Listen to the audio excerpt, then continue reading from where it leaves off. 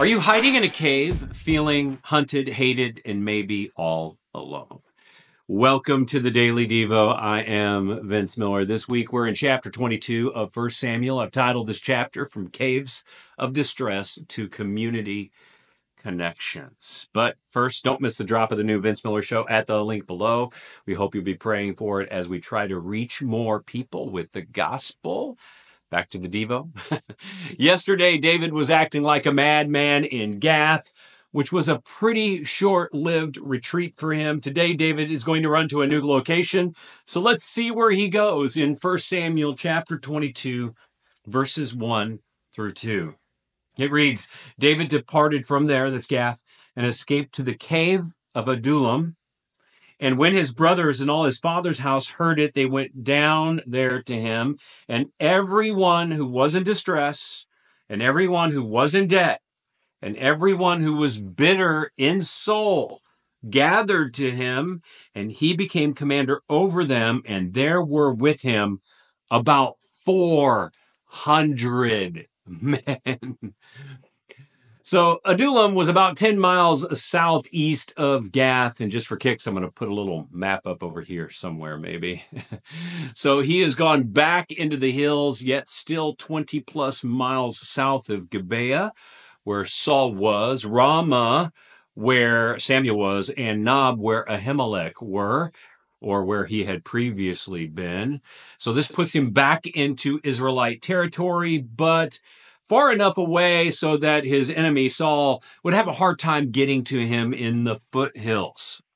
And in the cave of Adullam, Dave is met with two great foes, distress and bitterness. Distress and bitterness. And these two words are potent here in this text, dripping with emotion. And if you want to see how David experienced these emotions, all you got to do is go back and read a couple of his journal entries in Psalm 57 and Psalm 142, which, if you feel this way today, you should read, because they recount David's cry to the Lord during this very lonely time of his life.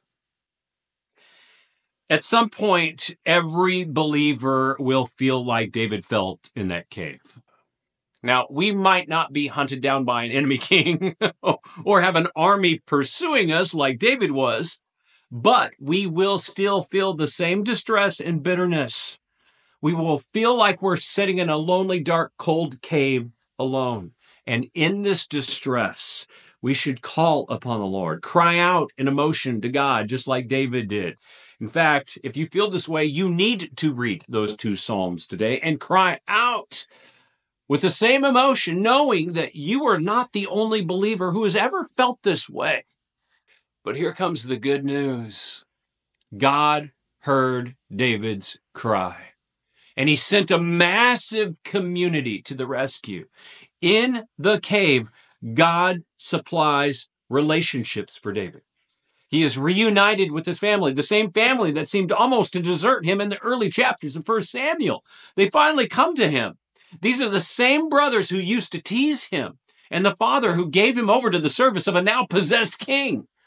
These relationships for him had to be overwhelming comfort. Regardless of past hurts and hang-ups, they all came and attended to the soul of their son and brother.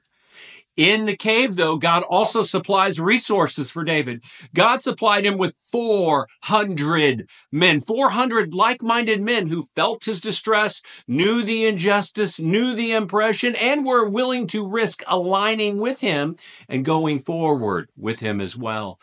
I assume this also included even the older brothers who used to tease him. So don't underestimate what God will do with you in your cave. I know David was literally being hunted down and found refuge in an actual cave, but your cave is no different. It is filled with the same distress and bitterness. Your soul knows the same loneliness that David felt. If you are in the cave with David, call on the Lord who rescues and provides relationships and resources.